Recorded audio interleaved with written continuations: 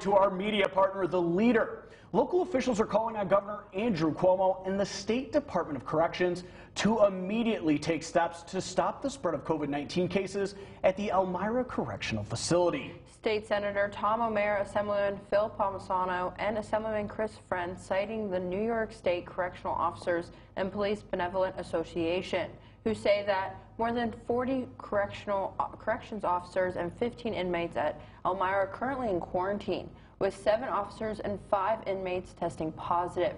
For the full list of area legislators' requests, be sure to check out the story at our website, mytwintiers.com.